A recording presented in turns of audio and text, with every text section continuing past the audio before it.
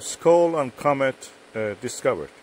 We in Europe have been successfully working on sending a probe to a comet. It has started its journey in 2005, arrived at the comet in 2015.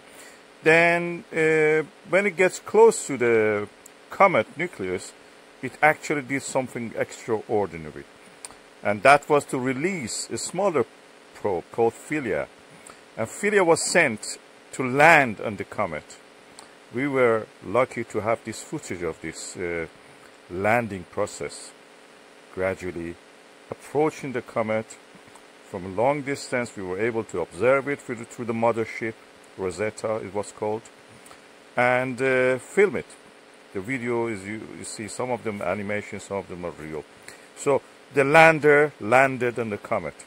It bounced once, then it landed in a corner which was shadow, unlike this animation. It was not able actually to make more than a few pictures because it was in a shadow, the battery was drained. But what was interesting is that we have now discovered that when it landed on the comet, it left a mark, and we have looked back at that mark and we can see something strange there.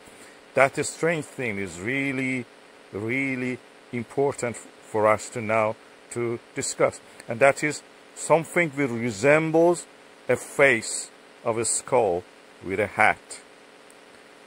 It can be scary, it can be imagination going wild, but this is what we have found. It resembles a skull.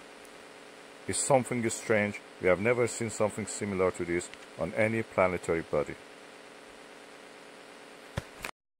What we have found interesting about this skull-shaped feature on the comet is that it actually, we can see the inside of it. It broke by the impact, and what is inside is practically snow, and its consistency, its strength, is the same as a fluffy snow on the Earth. That's very interesting.